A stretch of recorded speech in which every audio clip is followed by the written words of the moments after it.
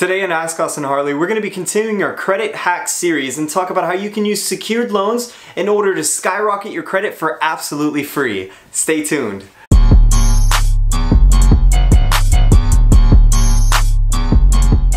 My name is Austin Harley. I'm a real estate agent and investor to millions of dollars of real estate in the DC metro area. The goal of this channel is to help you with real estate and credit so that you can be the most successful individual you can be. Alright, so let's jump right into it. So this is going to be video number 2 of the credit hack series. We're going to be talking about how you can use secured loans to your leverage, to your benefit in order to skyrocket your credit. If you just want to skip straight to the good stuff, I'm going to leave a time card in the description box below, as well as a link to all the other videos that I'm going to be making throughout this series so that you can jump around and see which credit hack is going to best fit you. And if you haven't already, go ahead and consider subscribing because it's free, and all my videos I make are designed to help any and everyone, no matter what financial situation you are, so that you can have a higher credit score, become more knowledgeable, and be more successful than you already are. Alright, so straight off the bat, the differences between the two: a credit card is a revolving line of credit, meaning that you can charge something on that credit card, pay it back, and still have the available credit to go and purchase.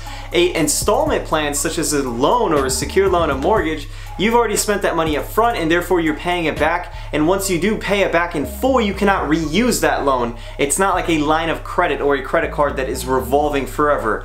The difference of these two is very critical. You need to understand it, because the credit bureaus look at these things whenever you get approved for loans. They look at different types of loans that you paid back or loans that you've defaulted on in order to judge your credit and thus increase your score. So another basic term you need to understand for this video is going to be the difference between secured and unsecured. So unsecured credit card means you go out and you apply for a credit card and they just give you a line of credit of, let's just say, $3,000, and you don't have to put any money down in order to get approved for that. They're not taking any money for you. Secured card is mainly for credit building's sake, and basically what that means is you're going to go out and give them $300, and the bank is going to give you $300 of a line of credit on a credit card. The reason they approve you for that is because in case you default on that $300 and don't pay them back, they can easily take the $300 that you already gave them, and thus there's no risk to them. Now, they still do report out to the credit bureaus on both cases. In most cases, some banks report it out as an unsecured credit card, such as Wells Fargo, so that means it never shows that you had a credit building credit line on your actual credit report. So the way this credit hack works is in the same manner as a secured credit card. You go out and you give them $1,000 for 1 year, and they're going to give you $1,000 back in the shape of a loan, and you're going to pay that back in installments over the course of 1 year, 2 years, however many years you book it for. I recommend doing a $1,000 1-year secured loan, paying it off in full. So let's talk about why this credit hack actually works. So right off the bat, you all know that you need at least at bare minimum 3 reporting lines out there. Now each line should be different. You should have one as an installment plan, one as a credit card, and maybe the other as a mortgage or a car loan, anything of that sort. So a secured loan is going to be fantastic for someone that only has a credit card or maybe only has a mortgage and doesn't have an actual unsecured personal loan out there, because a secured loan is in its sake a personal loan. So the benefit of doing this is paying it off in installments every single month is going to add one more thing to your credit profile that's paid in full after 1 year, consistently active and open and good standings. And once you finish paying that off, it's going to show as a completion of a personal loan paid off in full, and that way when you go back in later in life to apply for an unsecured loan or a car loan of that fact, or any type of loan in general, they're going to see,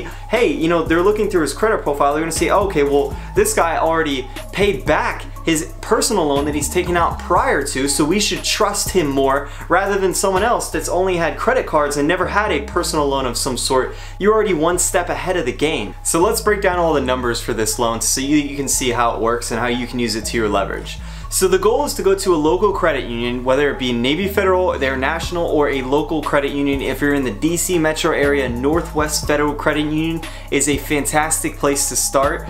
You go to the banker and you say, I want a secured loan. They're gonna look at you like you're nuts, but you're gonna say, I want a secured loan. They're gonna tell you for how much and how long do you want to finance it for. You tell them $1,000 for 1 year. There's no need to do 2 years because you don't want that debt held against you for that long. You can always renew it for another year if you want to do that afterwards. So when you're crunching the numbers together, you got a $1,000 one-year loan at usually a 3% interest rate. It's going to be something extremely low because there's not that much risk to the bank, and basically what you're doing in a nutshell is paying them to report out to the credit bureau. So let's say a one-year loan at $1,000 for 3%. Your payment's going to come out somewhere to around 80 or 90 bucks. Now what you do is you give them the $1,000. They usually secure it in some type of savings account, or they will remove it from you.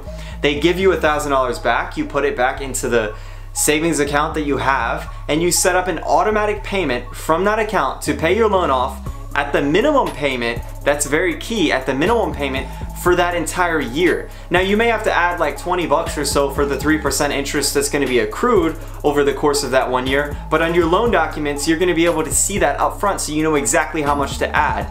Now the goal of this is it's automated, so you don't really have to touch it. It's just simply going to be paying it off every single month and reporting out to the credit bureaus and increasing your score. So now let's go over the reality of it. As you all know, I bring the truth to you guys to see if this actually works or not, and I've actually done it on myself, and a few other friends have tried it as well, so I can kind of give you some realistic approach to how this works, if it's worth it or should you do it. So right off the bat, if you're planning on in that year gap applying for any type of mortgage or any type of loan, that they have to look at your debt to income ratio to see what your monthly gross income is versus your monthly expenses, I would not recommend applying for this. Now to be honest with you, a car loan doesn't really matter because most of the time they're just going to get approved for that anyway, unless you really just don't have that much income coming in, because the payment's only like $80. It's not really going to hold too much against your debt to income ratio.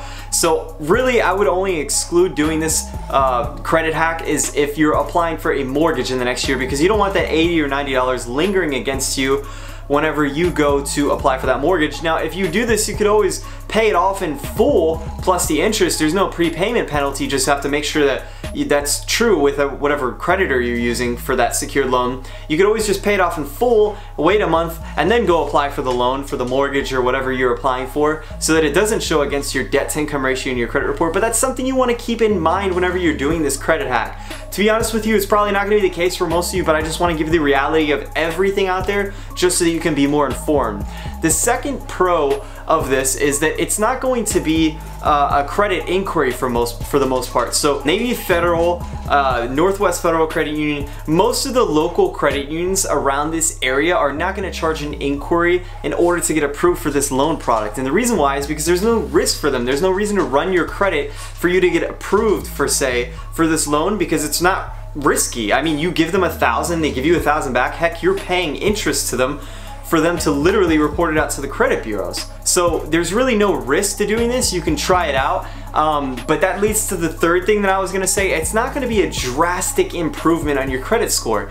If you have literally nothing out there that you're actively using and reporting out to the credit bureaus, this is a fantastic way, and it's gonna be used towards your leverage. In my other video that I made on how to go from Chapter 7 bankruptcy to 700 plus credit score in less than 1 year, this is a fantastic way or tool, credit hack to use, because you have after your credit bankruptcy discharge, you have nothing out there reporting out to the credit bureau. So this is a fantastic way to get something out there for 1 year reporting out to the credit bureaus, so you can build some positive credit history. But if you already have, like, say 5 credit cards and you already have 2 car loans, this really isn't going to be doing that much to your credit, but it will be another active line that's reporting out there. And really the goal and where the magic comes in is it builds strength in your credit history, because once you have this all paid off in full, it shows that you have that personal loan paid off in full. And when you go to apply for another let's say mortgage, or let's say unsecured loan this time, they're going to be more likely to approve you because you already have this on your credit profile as fully paid off. So that was a lot of information. To recap really quick,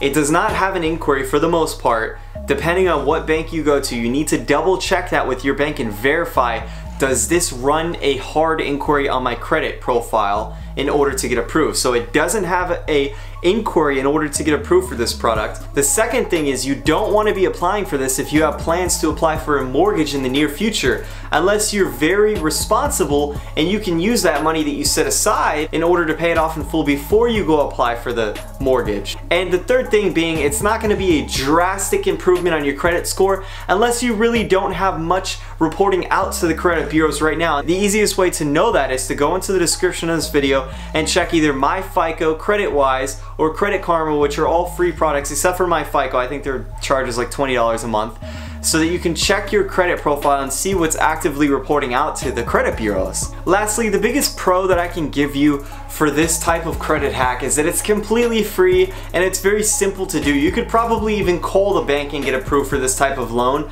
on the spot. It's really not difficult to get approved for, and it does boost up your credit, especially if you have other delinquent items out there that you're not paying on. You want to always have more active and good standing items reporting out to the credit bureaus than negative and delinquent items reporting out to the credit bureaus. They all report out monthly, remember that. Every single creditor is doing the same thing. They're reporting out to the credit bureaus every single month. So it's really a matter of the good, active reporting out to the credit bureaus versus the delinquent items, the bad stuff reporting out to the credit bureaus. You want it to outweigh that, and really you don't want to have any delinquent items because that's not good at all. So I hope you guys enjoyed this video. So give it a thumbs up if I taught you something new. Guys, if you have any questions or comments, feel free to leave it in the comment section below, hashtagging Ask Austin Harley, and I'll make sure to get to your comment, your question, as soon as possible. And if you haven't already, go ahead and consider subscribing because it's free, and all my videos I make are designed to help any and everyone, no matter what financial situation you are, so that you can have a higher credit score, become more knowledgeable, and be more successful than you already are. Alright, I'll catch you in the next video.